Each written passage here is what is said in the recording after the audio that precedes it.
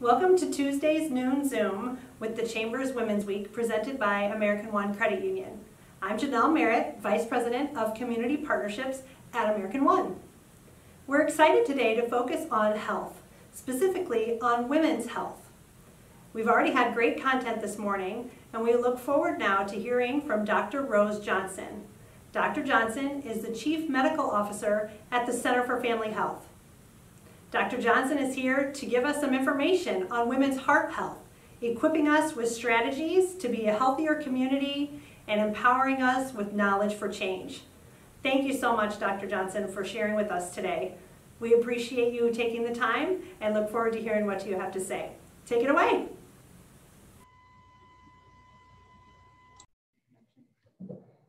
Hello, everybody. Thank you, Janelle, for the introduction. I am really happy to be here today, and I'm very happy to be part of the Women's Week here. So as Janelle said, I am Rose Johnson. I am the CMO at the Center for Family Health, the Chief Medical Officer here. I have been working at the center since 2003 now, and I enjoy the work here very much. I am honored, and it's my great pleasure to be here today to be able to talk about healthy heart in women.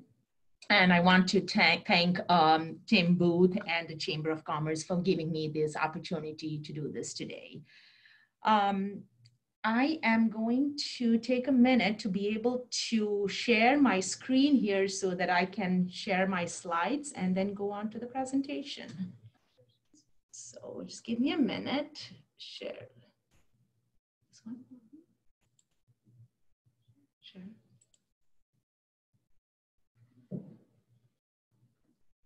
This one.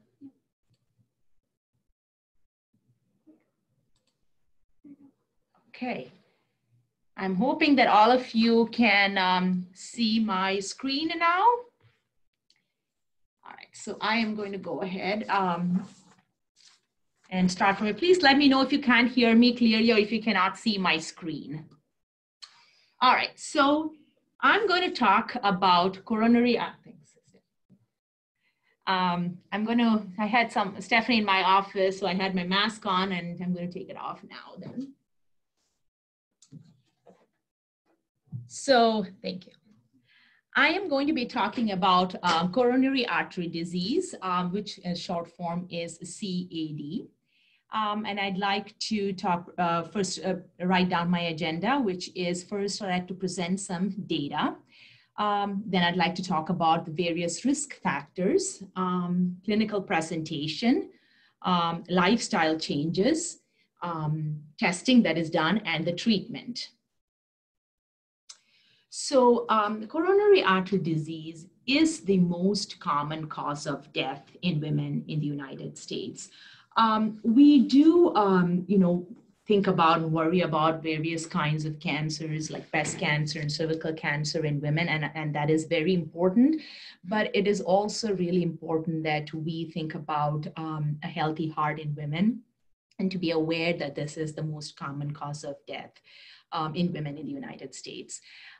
It is also the most common type of heart disease. So there are various kinds of heart disease where we could have AFib, which is an irregular heartbeat, or valve issues, but the most common cause is, the most common type, of heart disease is coronary artery disease. And like all of you know, what this means is there is a blockage in the artery that is to the heart, one or more arteries to the heart that causes areas of decreased circulation and can lead to a heart attack.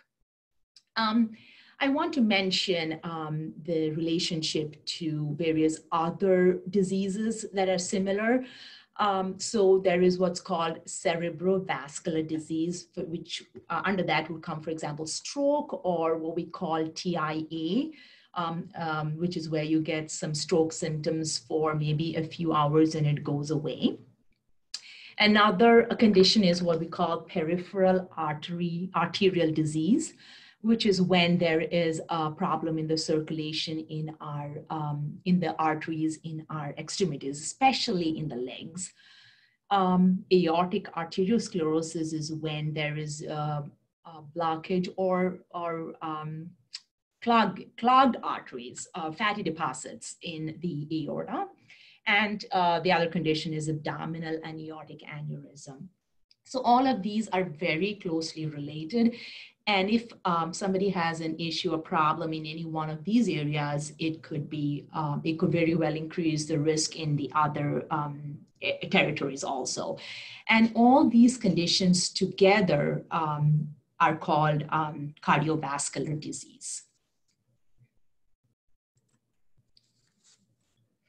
Some data that I wanted to present is heart attacks. The risk dramatically increases after menopause.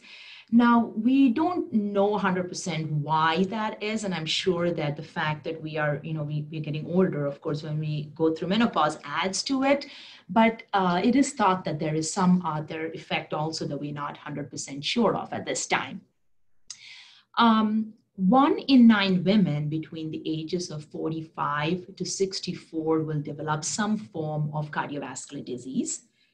And once we get to age 65 and over, that ratio goes up to 1 in 3. So it's a pretty dramatic increase at that point.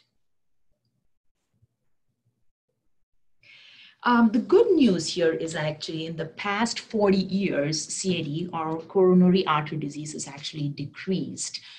The mortality from coronary artery disease has decreased. And the thought is, studies have shown that this is due to risk reduction. There's been a reduction in smoking, there's been an improvement in the diet, and this has led to the decrease in mortality. Now, during this period, there's also been some increase in weight, which actually might have kind of dampen those results a little bit and maybe even caused a little bit of increase in the mortality. But overall, there's been a reduction, which is very good news.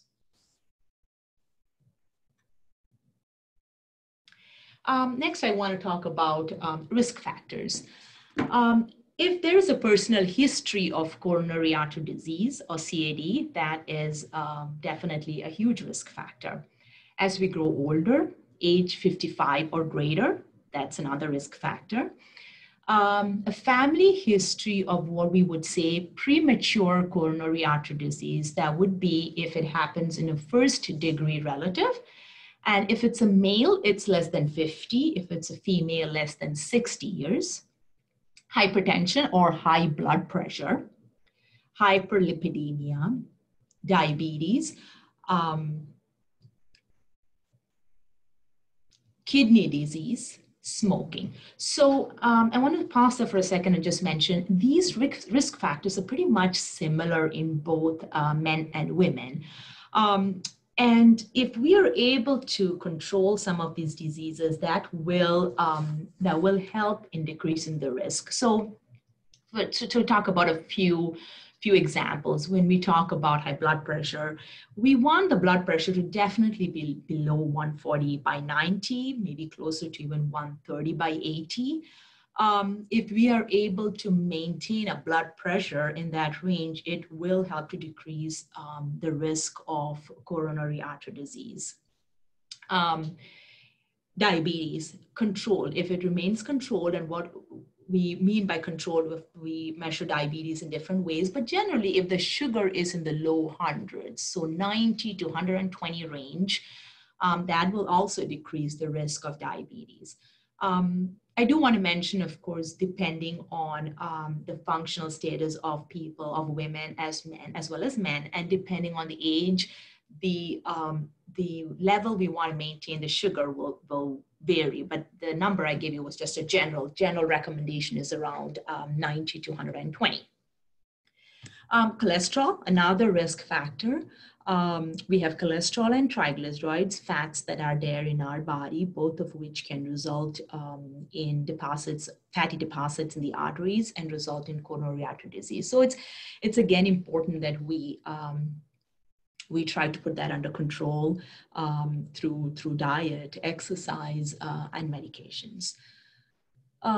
Kidney disease and smoking were two others. And smoking is, as we all know, detrimental in various different ways, not just for the heart, but also there are several, there's lung cancer, COPD. So it is definitely a huge risk factor for various diseases.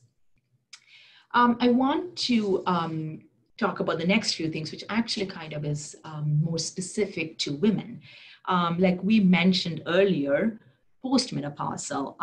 As we grow older and we get to our postmenopausal stage, the risk of coronary artery disease goes up. Again, like I was saying earlier, we do not know 100% the reason for it. However, studies have shown that hormonal replacement does not really make a difference. It does not decrease the risk for coronary artery disease. Psychological stress. Psychological stress is a huge risk, again, in both men and women, but especially in women. And it's important that we all work toward decreasing the stress in our life. I do realize it's much more easier said than done, but it does play a huge role in various medical conditions and definitely in coronary artery disease. The other one would be inflammatory or rheumatic diseases.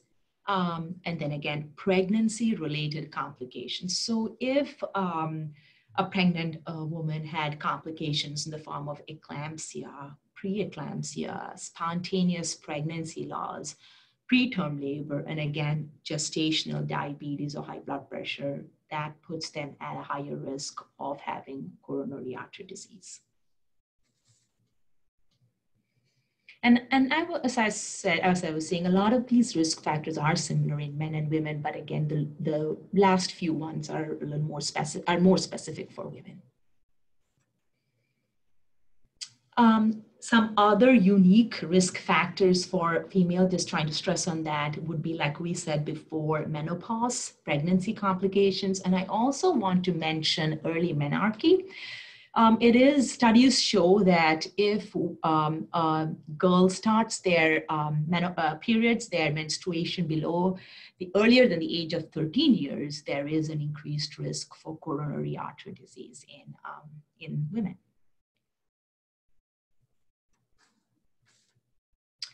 So we go down to the symptoms. Again, a lot of the symptoms are very similar, both in men and women. Chest pain, as we all know, is actually the most common symptom that we see. One difference, or maybe a couple of differences in women, is that it could be, again, at rest or sleep in women, while in men, and to clarify, in women, it can also be during exertion, but it can also be at rest and sleep. And a lot of times we think of exertional chest pain related to heart disease, but we need to remember that it can also be at rest or sleep, and it can be brought about by stress in women. Other symptoms a lot of us may be familiar with is breathing problems, just feeling tired. It could be not being able to do what they used to do before, not being able to walk as long as they used to before. Maybe, a woman would come in and say, I used to be able to walk 3 or 4 blocks. I don't feel like I'm able to do that. I used to climb 2 flights of stairs without having to stop. Now I have to stop after the first flight of stairs. So things like that are all red flags that we need to be aware of. Nausea, vomiting, sweating, feeling like your heart's pounding, beating fast, feeling dizzy are all symptoms. And they don't all have to be together. It could be isolated. They could come, and a female or a male could have multiple symptoms too. Now, generally, women with coronary artery disease or CAD are 10 years older than men.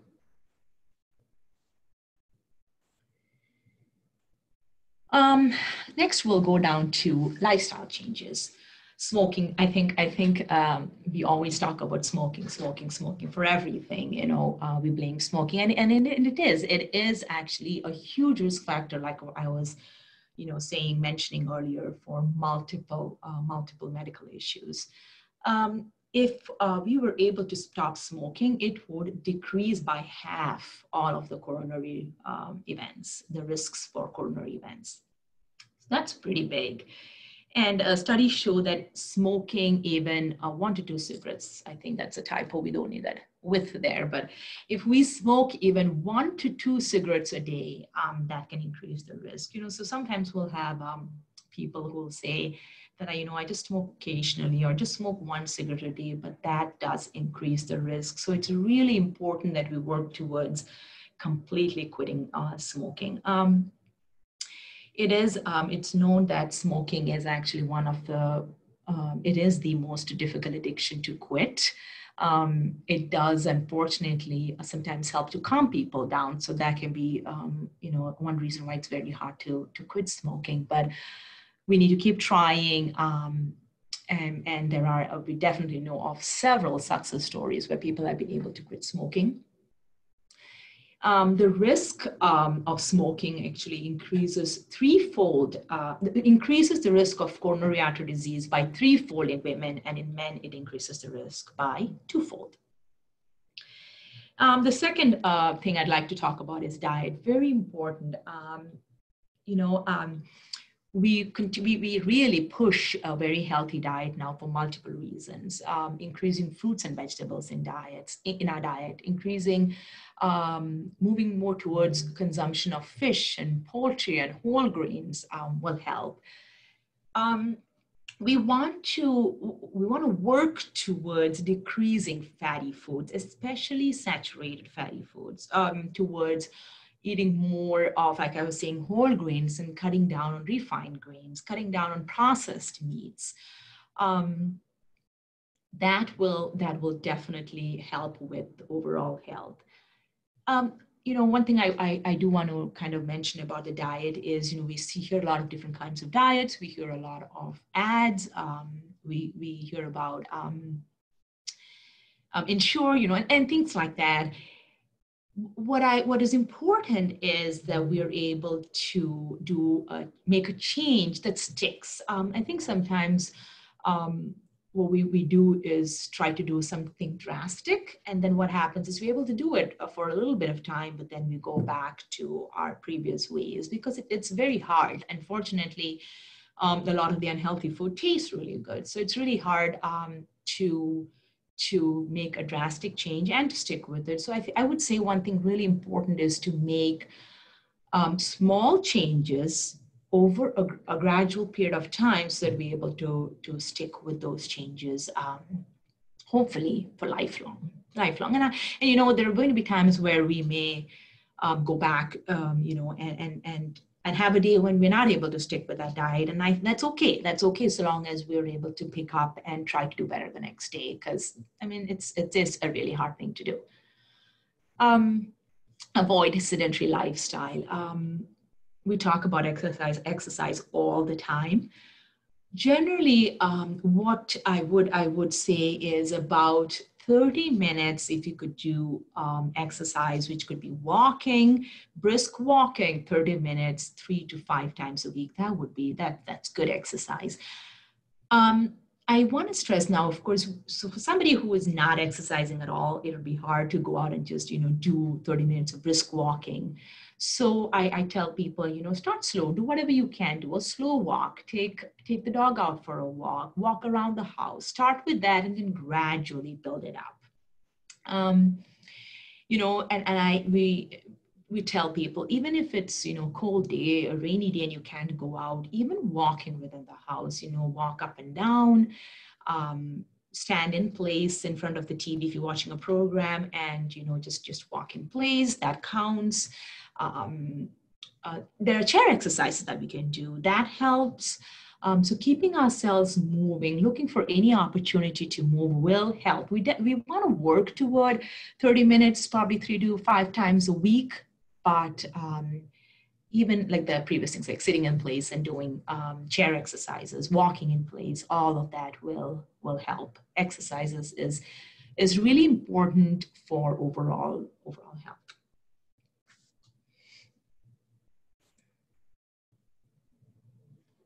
Well, next was exercise, which we talked about. I want to mention one thing in relationship to diet and exercise. Also, we talk about weight loss, which is important. One thing I want to stress on is abdominal obesity. So if we have an increased weight in an abdominal area, in our central area, that puts us at increased risk for coronary artery disease. So that's one of the measurements that's sometimes taken to see, okay, what's our risk for coronary artery disease? Stressful life situations. It's of course it's been a very stressful past year for a lot of people, some more than others. We want to work on trying to decrease that. And I know, as I said earlier, it is easier said than done. But again, I think, I might sound like, I'm just repeating myself, but exercise, especially on days when it is warm, when the sun is out, maybe going out for a short walk helps. Talking to people we trust, friends helps. And that is very important for multiple medical issues, but definitely for coronary artery disease also. Alcohol intake, it's important that we cut down on minimize use of alcohol. Studies say that we want to minimize it to less than 2 drinks per day, and the effect seems to be more in women. Now, I would say, even though we say less than 2 drinks per day, if we were to drink 2 drinks every day, that would probably put us at increased risk for heart disease. One of the important things with lifestyle is in women who have multiple risk factors for coronary artery disease, or who have known heart disease, it's very important that we do not do contraception with progestin estrogen combination, because that would increase the risk for coronary artery disease pretty significantly. So that's an assessment that we have to definitely do when we see women in the office. Anyone 20 years old or above should be assessed every 3 to 5 years. You don't usually need an assessment every year if for a healthy 20-year-old, but every 3 to 5 years, depending on the risk factor, depending on family history, should have an assessment for coronary artery disease and other diseases also. So that's really important that our youngsters also go for checkups at the doctor's office, at their provider's office.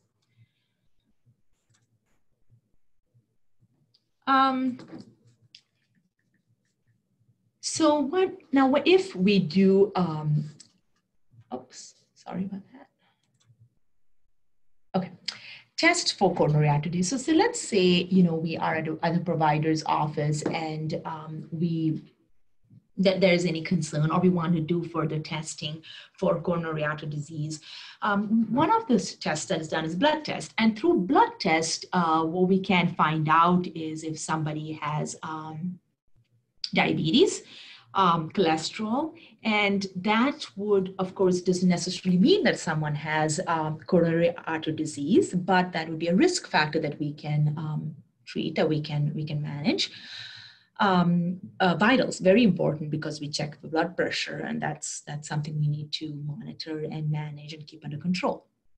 An EKG is a test done, a very simple test that's done in the office. And it does give us information. It gives us information as to what's going on in that moment.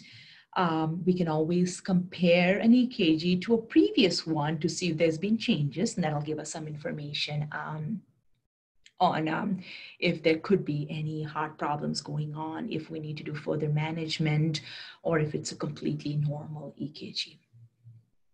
Another test is a stress test, and there are various kinds of stress tests. So it's usually done if there is any suspicion of coronary artery disease.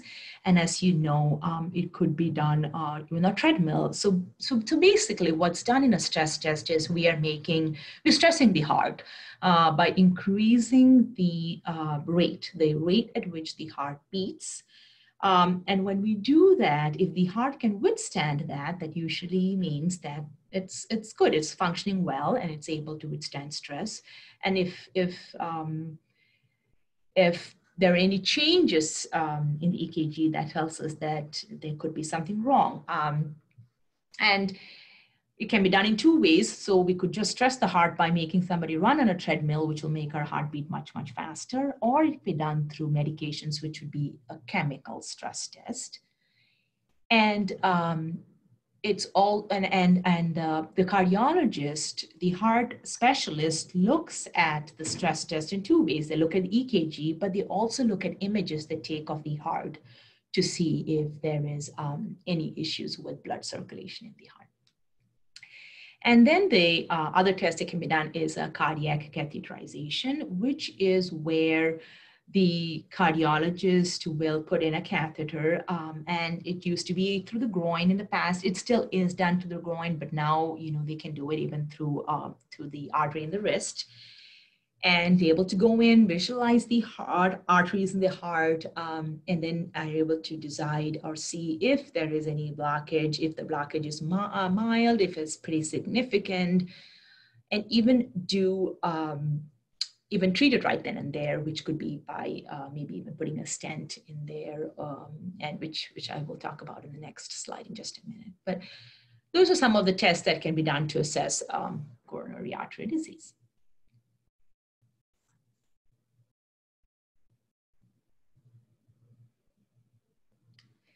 And then we talk about treatment. So under treatment, I still want to go back and stress lifestyle, because studies show, and I definitely agree, lifestyle plays a huge role in overall health and definitely in in the prevention as well as treatment of coronary artery disease. Then we have medications. There are various kinds of medications. I'm not going to go into every single one, but I'd be more than happy to answer questions. But one of the commonly used ones, an aspirin, a great medication that is used for somebody who has known coronary artery disease. It's a blood thinner. It helps to thin the medication. It helps to thin the blood. And then we have other medications which are called beta blockers, ACE inhibitors, medications for cholesterol. And these pills help in different ways. They help cholesterol, help to decrease the cholesterol level, or they help to remodel the heart. So there's multiple effects of these medications on the heart.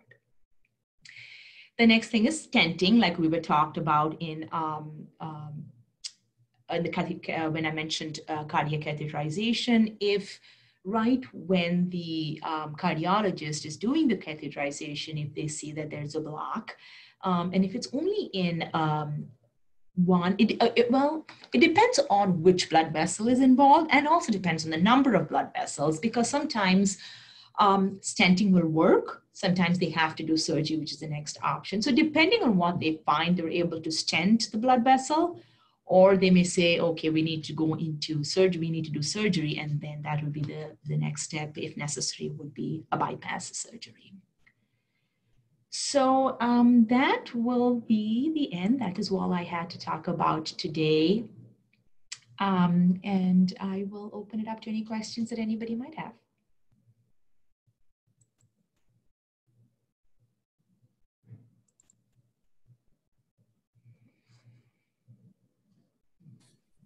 Dr. Johnson, I guess I have a question. This is Janelle.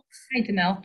I'm wondering about red meat. So can you give us the real deal on how bad is red meat? How much can we eat? How much should we not eat?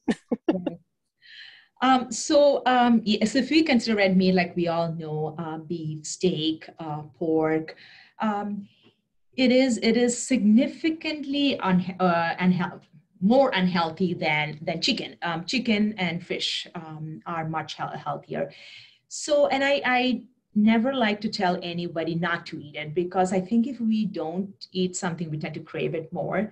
So what I generally will tell somebody, it depends on how much we eat. So if for someone who is able to give it up, that's awesome. If somebody cannot give it up, I would just say cut down. So let's say we're eating red meat every day. I'd say cut it down maybe to 2 to 3 times a week. If you're only doing it once a week, maybe make it every other week. So that's, I think we want to do what is possible, what's doable, and what we can sustain. Otherwise, it really doesn't help is my thought process, and I think that's what we want to work toward. Thank you. Yeah, sure.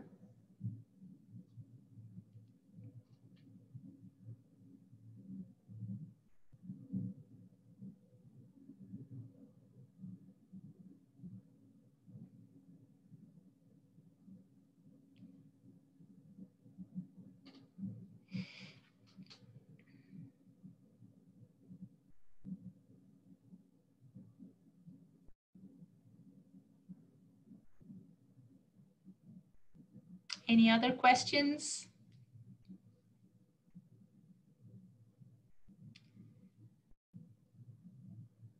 I hope that was informative and helpful. Yes, thank you so much. You're welcome. You're welcome. Dr. Johnson, thank you very much for your time today and sharing this valuable information. These videos will be online at the Chamber's website for the event, which is jacksonwomensweek.com. So many more people will benefit from the information that you shared today. And again, thank you for your willingness to give of your time and expertise for Women's Week. It's been a pleasure to have you, and it's been very insightful. Thank you. Thank you, Tim. Absolutely. And I'm grateful for giving me the opportunity to do this. I'm more than happy to be a part of the Women's Week. Thanks, Tim. It's absolutely our pleasure. Thank you, everyone. Bye-bye.